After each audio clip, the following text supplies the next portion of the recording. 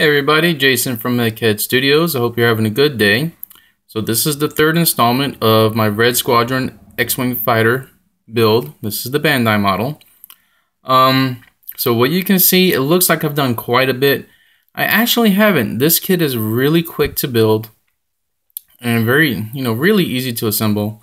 So what I'm going to go over is some of the issues I had and just what I've done so far. And like I said, this kit, it looks like I've done a lot. It really isn't a lot. So if this is your first time building a kit like this, do not be intimidated. This is super easy to build. But let me go over it real quick. Okay, so basically, this is section 1. As you can see here, the first section is one set of the wings. The second section is the other set of the wings. They're identical. For the most part, they are identical. Okay, so basically, and this is pretty much trial and error. First thing I did was apply the decals, which I've chipped up. That's the yellow and the reds right there. Okay, upper and lower parts. I've chipped up to give it some battle damage. Very little painting. This right here and the exhaust ports I did paint. I'll go over the paints here in a moment. And all this is just a wash, a panel line wash. Okay, so just to give you a comparison without any paint and decals, this is the lower section. This is part 2 on the instruction manual. This is all just panel washed. Okay. And yeah, it's fairly easy to do. Now, one thing I want you to remember is this paint, the white that's on there, it's just the primer. 2 coats of white primer. This panel wash that I'm using absolutely does wonders. It gives it that nice dirty look.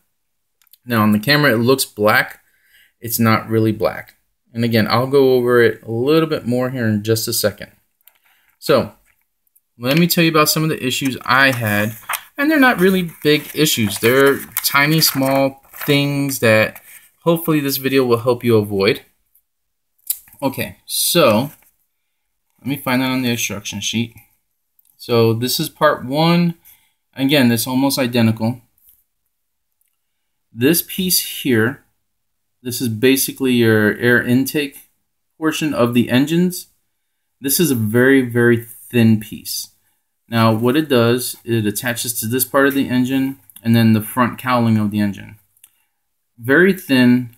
The first one I did, it didn't quite snap in correctly. More than likely due to the amount of primer that's on there, made it a little bit thick. So this part did snap. It snapped right in half. Now fortunately, and I think, is it this one? Or is it on this one? No, it's on this one. You can barely see that crack in there. Okay, so it wasn't a big deal, real easy to fix, just a little bit of super glue. I used Gorilla Glue, and it fit in there seamlessly. And I think, it also adds a little bit of character to it, because the wonderful thing about Star Wars, especially during the Rebellion era, the Rebels, their ships aren't clean, they're not tidy, they're messed up, and they pretty much use whatever they have to use. I mean, it's pretty common knowledge. You see the Empire with their bright and shiny and clean starfighters, and the Rebels, there's rust, there's dirt, there's everything like that. Okay, so that was one issue. The other issue, these exhaust ports on the engines, some of them, 2 of them are really loose, like this one here.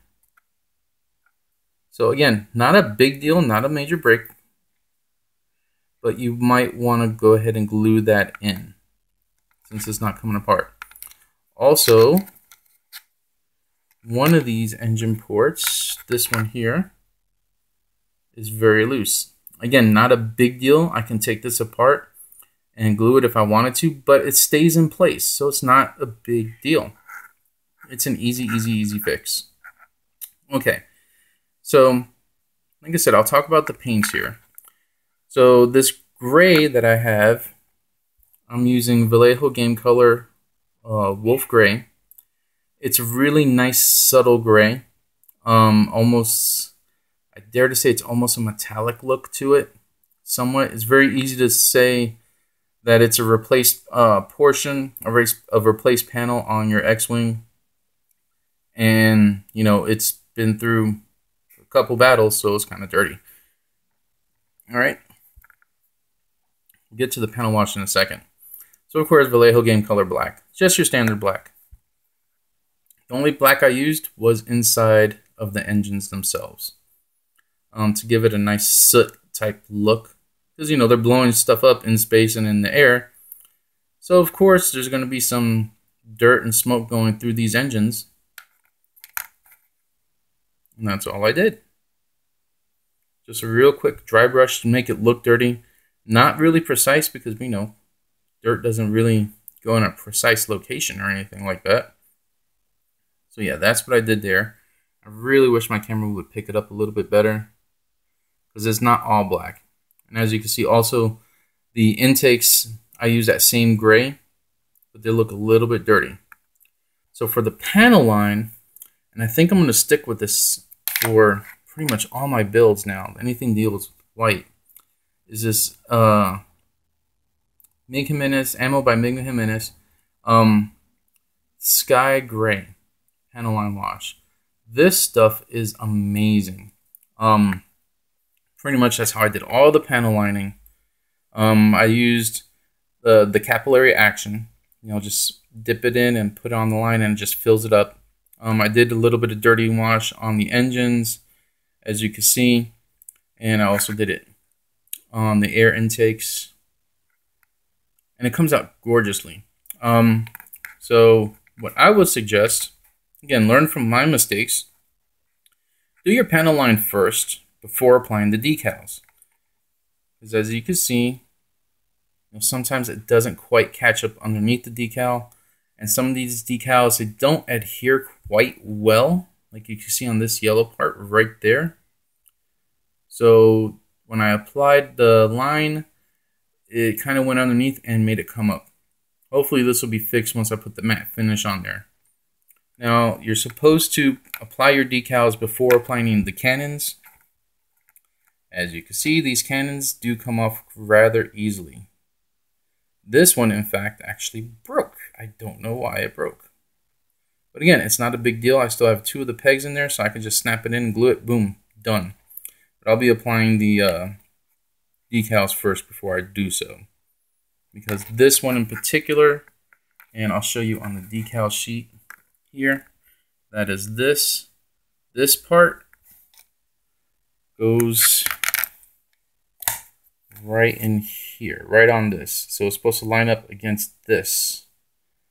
Another thing I've noticed with the decals, if you're trying to go for super screen accurate, they do not fold over like they should right along there. This part is actually supposed to go all the way down. But again, this is Star Wars. Who's to say that the Rebels just ran out of paint or, you know, whatever. And another thing, I saw another gentleman post up, he was painting his stripes right here. And these stripes are these right here. Basically like squadron leader, position, so on and so forth, how many kills you have. Not really how many kills you have. I guess how many sorties. That part of Star Wars I really don't know a lot about, unfortunately, and I really love Star Wars. But anyway, more to the point. He painted on some more stripes, and the color didn't match up. Is that a big deal? No. Why? It's the Rebellion. They don't have funds to do everything exactly like it is fresh out of the factory. So if it's a different color, hey, Rebels just didn't have the color on hand. Not a big deal. Don't worry about it. Now, the next stage I'm going to be doing before I assemble this, because this is really a quick assemble. This slides into here. Well, this slides into here, and it's a nice tight fit. I'm going to do a little bit more wash on it to make it dirty.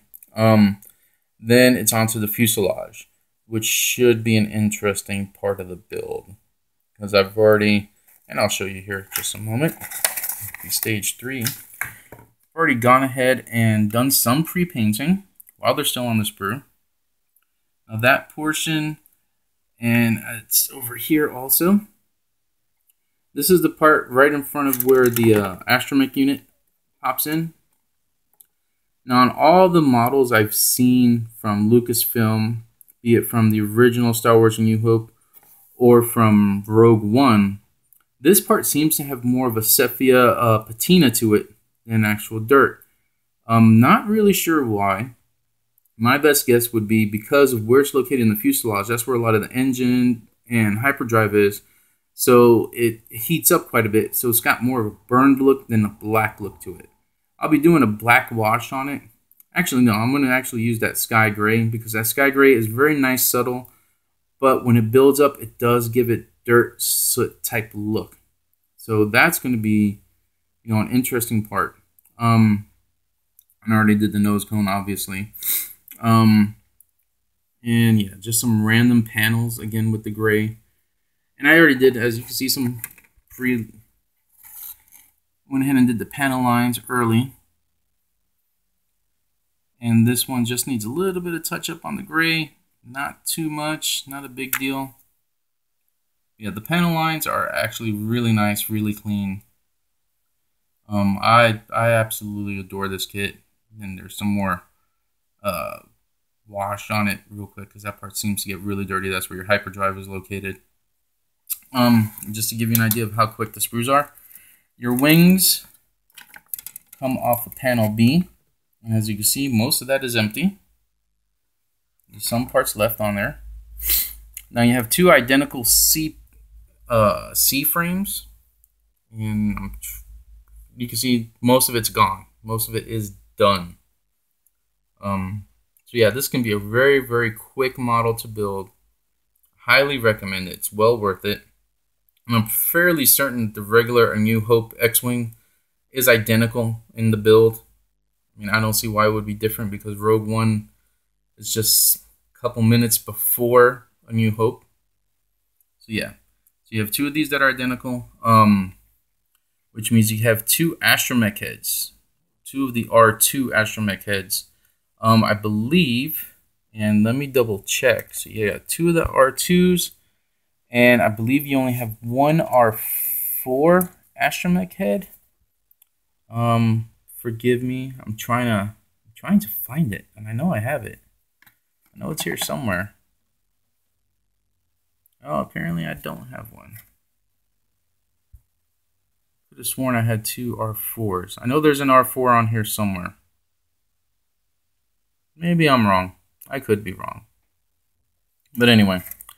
So yeah, that's it. It's just basically 3 colors I've used so far.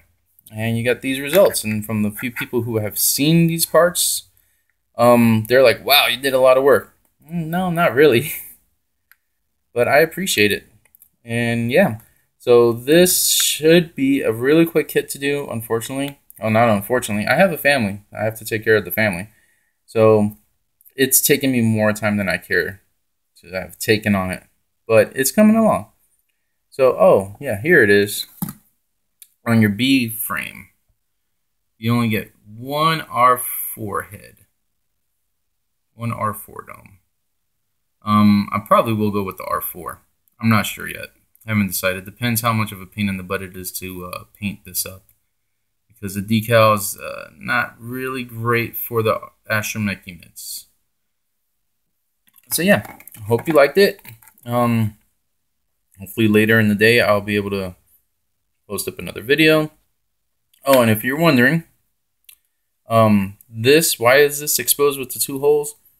That's where another cowling goes for your engine. This is so if you want the option to put your landing gear on it, you can pop it in, pop it out. I am going to just leave the landing gear off. I want this thing displayed with the S-foils in attack position because it's Star Wars, man. Come on. All right. Well, hope you have a good day and have a good one. Take it easy, guys.